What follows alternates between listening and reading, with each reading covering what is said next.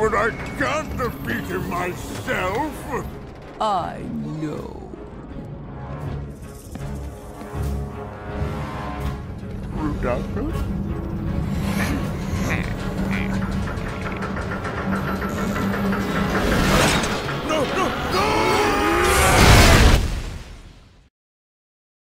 Hi everyone, I'm Sokoda, and we're back with another fun LEGO Ninjago Dragons Rising set review. This time we're reviewing set number 71794, Lloyd and Arin's Ninja Team Mechs. Also known as the KEETONGU-MECH in the Bionicle community, because this set kind of resembles a Bionicle character called KEETONGU. This set has 764 pieces, goes for $79.99 in dollars, $84.99 in euros, or $74.99 in pounds. Without further ado, let's get into the review. Here's a look at everything you get in this set. For our ninja, we're getting Lloyd and Arin. And for the Imperium characters, we're getting Rapton, an Imperium Claw General, and an Imperium Guard Commander. This set includes two mechs, which are Arin's Mech and the big Lloyd Mech. Let's start by taking a look at our minifigures. For our ninja, we have Lloyd and Arin on the right. Both of these use this new shoulder piece, while Lloyd uses a more standard hood piece and Arin has one with golden horns. This is a new dual molded piece, and I think the one with horns looks really cool.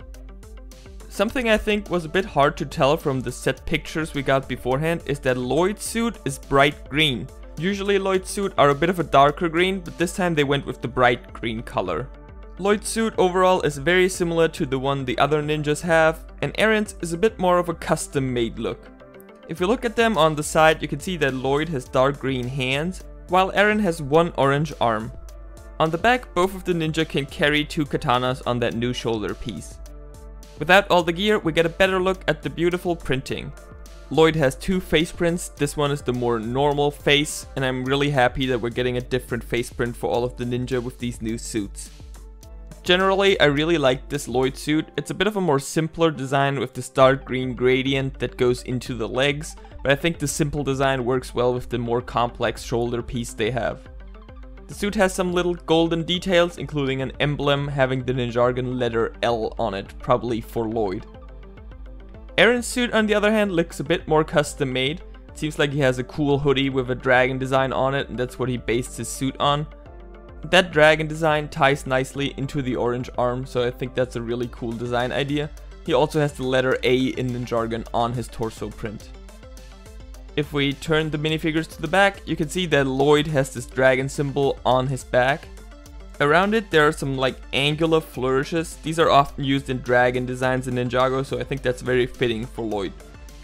You also get a better look at Lloyd's other face print, which is kind of this face mask design. Reminds me a lot of the Prime Empire suits. Lloyd's version of this mask design has some scales on it, where the other ninja would have elemental designs. Arin sadly doesn't come with a second face print, but you can get a better look at the back of his torso, where that dragon design continues, and it has Arin written in Ninjago on it. Here's a quick look at the ninja without the shoulder armor but with the mask piece. I think this looks kinda goofy, so I don't think a lot of people will display their minifigures like this. And here you can see Lloyd with his second face while wearing the full mask and shoulder armor combo. While this set doesn't come with hair pieces, I wanted to take the time to show you how Lloyd looks with his hair piece on while wearing that new shoulder piece. I think that actually looks really cool. He's very prominently featured in some of the trailers like this, so I wanted to show you that it is possible to have the hairpiece on while wearing that shoulder armor. Next up, we have our Imperium characters. From left to right, we have Rapton, the Imperium Claw General, and the Imperium Guard Commander. All of these minifigures use the same new shoulder piece in black, as well as the same legs and torso. Rapton has this cool face print with this visor and some scars over where his eyes would be. He has white hair, and he overall just looks very grumpy. The Imperium Claw General has this new headgear piece in black. This looks very insect or beetle-like. I like it a lot. It's very unique. The Imperium Guard Commander has this big hat. This is a new piece in black here, and I think it looks really cool as well. When we turn the minifigures around, you can already kind of see the back printing on their torso, and also on the back of that new shoulder piece there's a stud, so you can add something to it. When we take away their armor and headgear pieces, you get a better look at all the printing. As I said earlier, they have all the completely same printing on torso and legs, but you can see those metallic golden details with this futuristic kind of armor look, with those orange energy details. I overall like this print a lot. They all have unique headpieces too. For Rapton, I turned around his head so you can see his alternate face where he has these golden teeth on his lower jaw. He looks very angry and menacing here. For the Imperium Claw General, he has a very insect-like but robotic face. If you've seen the other reviews, this is the same headpiece as the Imperium Claw Hunter. The Imperium Guard Commander has this one big eye and also a very robotic looking face design. I like this design a lot. It's a very unique look with the big hat and the one big eye. If we turn all of them around, you can see how the print continues on the back. Just overall a very nice and detailed armor design for all of them. But you can also see that the Imperium Claw General and the Imperium Guard Commander have printing on the back of their head, which I think is really nice. Continues that robotic and sci-fi looking design. And I think it's the same printing on both of their heads, just on different colored head pieces. We also get some very nice minifigure gear pieces. First of all, we get 2 Imperium swords in the set, one for Rapton and one for the Claw General. This is a new dual molded piece with a trans orange blade and a gunmetal hilt. I think it's a very cool new design. I like this piece a lot. The Imperium Guard Commander comes with a brick build weapon. This is an electro staff which is built with a lightsaber hilt and 2 of those new mech finger pieces. I think it's cool that he has like a staff melee weapon. Makes a lot of sense for a guard character. Arin also comes with his signature tool, which is this new grappling hook piece. This is kind of a rubbery piece. If you ever had like one of the Lego whip pieces, it's kind of similar to that. And I think the idea is just that he can grapple onto things in this set with it. Next up, we're gonna take a look at Arin's mech. Arin's mech overall has a Keet orange or Chima yellow design. He comes with some dark green detailing, and the overall build is very similar to the Evo SCCBS mechs. I think it has some cool different shaping with some very interesting parts usages. So first of all, we want to put in Arin. So what we do is we open up that dragon head part in the front. We can see 2 studs in there, and we just stand the Arin minifigure in there and close it up. The feet of the mech have a very simple design. They use a big slope piece basically to generate the foot and have a mixel ball joint in the ankle. The legs are a bit more detailed. For example, they use astromech heads to give the illusion of a joint, even though it's the pre-bent SCCBS piece. The front of the legs is covered with the Marvel superheroes mech shell piece. I think this gives it a very interesting different look than the other mechs. I think that's a very creative idea. Can be flipped up and down, but I think it's just supposed to give him that leg design. Of course, there's also another ball joint at the top of the leg, so you have a good range of motion with this mech and it's very posable.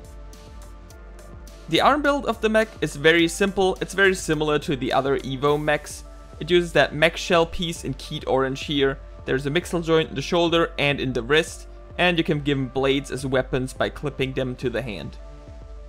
The front of the mech features a dragon head design. This is made with one of those big dragon head pieces, and this is a new unique print with a very mechanical looking dragon face on it. One side features a Ninjago A, the other side just has that same design without that A. On top of that dragon head design, you have a 2x2 round tile with a print on it. This print we've seen a lot in the other Evo mechs, for example, and just says Ninja in Ninjago.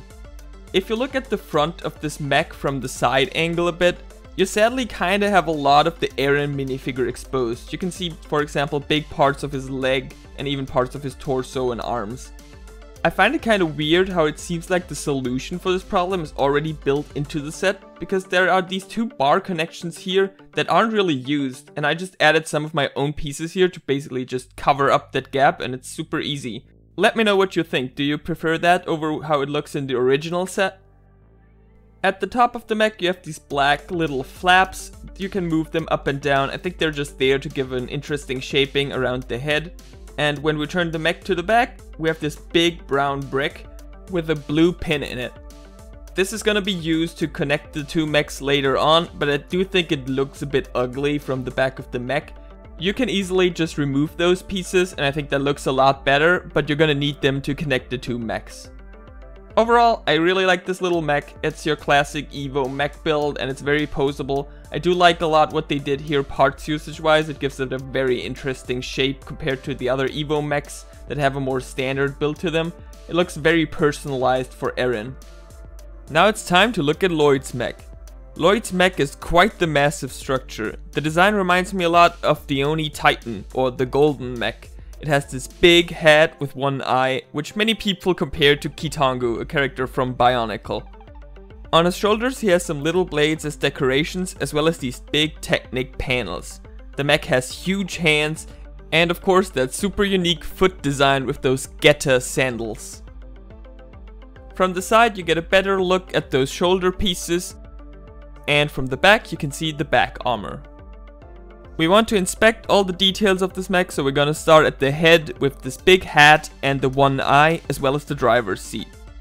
The hat itself is on a ball joint as well as a hinge in the back of the construction. That way you can move around the head a lot and you can get better access to the driver's seat.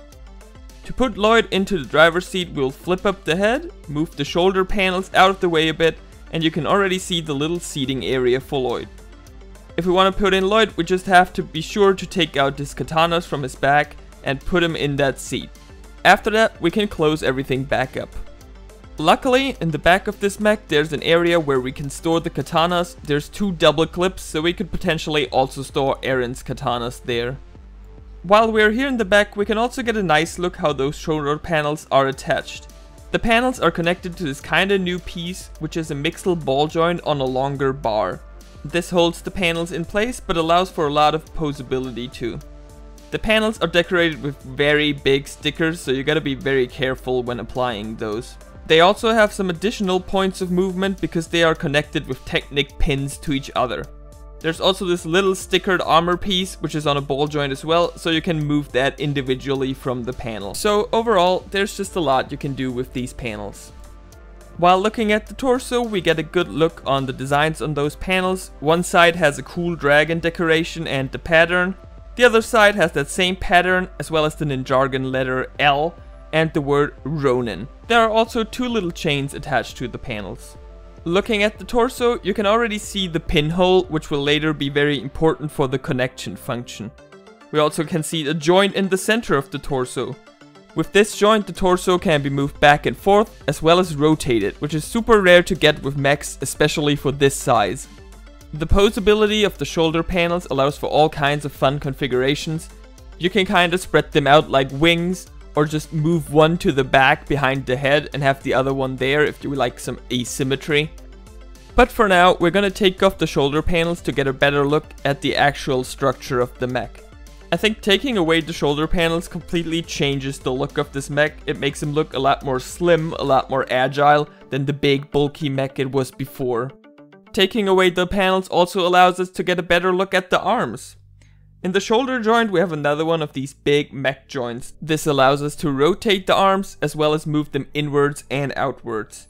We also have elbow joints. These use the classic ratchet pieces, can be moved up and down as well as rotated outwards and inwards. The mech also has 2 massive hands. The hands can be rotated. They're connected with a mixel ball joint, but in a way where you can only rotate them and not move them in any other way. The hands feature a little sticker as well as 5 individually movable fingers, with the thumb being connected at a bit of a different angle. The arms of the mech are of course completely symmetrical, so the other arm has all the same posability. When those shoulder panels are connected, it's a lot harder to pose the arm, so I personally recommend moving them out of the way, posing the arm however you want it to be, and then moving them back in place. The mech carries a very long pole arm-like weapon. In the front it uses this blade piece that was introduced in the crystallized wave of sets. There are multiple connection points where it can be held on by the hands. And in the back it has this little red blade piece which can swing around freely. I'm not sure if this is supposed to be a banner or a tassel, or if it's supposed to be a blade weapon that swings around. The weapon can be taken out by just moving the fingers out of the way. It's just connected by 1 pin, and you can attach it to the different pinholes, for example to hold it in 2 hands. The legs are once again connected by a pair of those mech joints. It's attached in a similar way to Jay's Titan mech. That way they can be moved in and out slightly, and they can also be rotated. The upper legs have green armor with some golden details. For some reason there's a red pin here. I don't really get why it's there. It doesn't really have any purpose and it doesn't look too nice. Maybe it's just for the instructions so people know which pinhole to use, but I think that could have been hidden nicely or just left out. Around the knee area we can already see those black loops. These are built with Technic connectors and will be more important later for the combination of the two mechs. There are also some big green dishes on the left and right of the knee which give it a nice look. And you can also kinda see the ball sockets that create the knee. Yes, this mech once again has bendable knees, which is of course awesome to see. It uses 2 of those golden ball socket pieces per knee, and you can move them back and forth. Here from the back you get a nice look on how exactly it works. It's very similar to Jay's Titan mech or the crystallized Samurai X mech. The feet are of course one of the highlights of this mech. They have these cool gato style sandals with 2 gray spikes in the front. The side is decorated with those brown ingot pieces. And the 2 blocks on the bottom that are iconic for that style of shoe. I really love how it uses that little brown handlebar as the thong of those shoes, as well as the build for the feet themselves. They use a 1x2 slope and 2 1x1 cheese slopes, so they use the seams between the pieces in a way that it looks like individual toes, which I think is so smart. The lower legs themselves have the green armor up top where the knee starts, and then it goes into dark tan. It kind of looks like it could be cloth wrapping around the legs or something like that. I like how it adds a different color to it. Overall, Lloyd's mech is extremely poseable. I want to show you some poses you can get it in with all that articulation. It is sometimes a bit hard to pose it with those panel pieces. As I said earlier, it might be smart to move them out of the way before posing. And with the shoes, sometimes it falls over a bit easily compared to other mechs that have like often rubber on their feet so they stand more firmly. But this set has a whole lot of articulation, so you can get it in some quite dynamic and cool poses. Now it's time to show you all the combination function. So what we want to do first is we move those panels out of the way, as well as maybe the head, so we can see better. We take the little Arin mech, flip down the feet, and put the feet into those loops on the knees. You can adjust them a bit more so they fit in nicely. And then we line up the blue pin on the back of the Arin mech and put it into the pinhole on the Lloyd mech. Now the 2 mechs are connected. I usually like to line up the arms so they go together, and then we can put the panels back over the arms so it looks all nice. Now the little mech is strapped into the big mech, kind of like a baby carriage. I think that's a really fun idea. It's a nice way to portray the character dynamic between Lloyd and Arin with their mechs. I'm gonna show you the combined mech here from some different angles. I think a lot of people might not like how far the dragon head sticks out. I personally think it looks okay. The way I like to look at it is that is the dragon head in the front, and the panel pieces kind of portray the wings of a dragon. So it's kind of a dragon built into a mech. I don't know if that's intentional or not, but I think it looks pretty cool. If you want to, you can also connect the little chains on the shoulder panels of the Lloyd mech to the Arin mech. I think it looks kinda nice, but I don't really think it's that necessary. Once you're done with the combined version of the mech, you can easily take out the Arin mech again. Just pull on his torso and take his legs out of those loops. A lot of times, sadly, the blue pin will be stuck in the Lloyd mech, so you might want to pull that out and put it back into the Arin mech. For the mech collectors out there, I also wanted to give you a bit of a size comparison.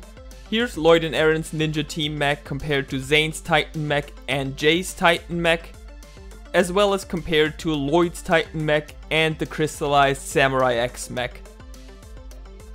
This set of course also comes with a bunch of spare pieces, nothing too crazy here. There is one instruction booklet, once again in the style with the little progress bar. This time it's Arin giving you the progress. This set has one sticker sheet, and it's quite a big one, even though it's not a lot of stickers, but those panel stickers are just very big. So be very careful when applying those. If you ruin those, that heavily impacts the look of this set as they are so big. Okay, I think we talked about everything. I just want to go ahead and give you my final thoughts about this set. This set very much fits into this line of sets that we've gotten over the recent years with like the bigger Ninjago mechs. Very much the Titan mechs or the big Samurai X mech from Crystallized. And I think it manages to once again find a unique spot in that lineup. This mech looks very different. It has a very different feel to it, especially with like the big hat, those shoulder pauldrons, the shoes. It looks very ancient, very mysterious compared to the other mechs, which all look very sci-fi and high-tech. And I think some people will really like that style, some people might not. I personally fall into the camp of really liking that style. I think like especially the one eye and hat look are really cool. I really like that a lot.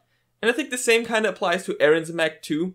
He doesn't really follow the Evo format too strictly. He has a lot of unique part usages, which creates some shapes I think some people might find a bit exaggerated or impractical. For example, how far it sticks out here, I've seen a lot of people dislike. But I personally, I'm in the camp of, I'm glad they take some risks. I'm glad they mix up the build format. I'm glad they use some different building techniques. So I'm a fan of all the risks this set takes.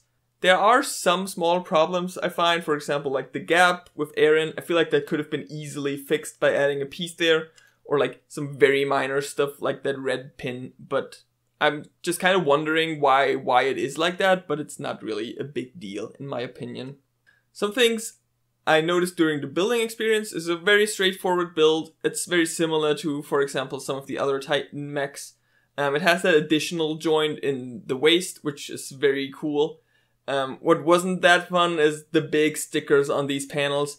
I really wish that could have been printed. I was very worried I'm gonna mess those up. Luckily, I think I did fine, and I think it was manageable. But I feel like something that big and that important to the look of the set, that's really something I wish would be printed and not a sticker.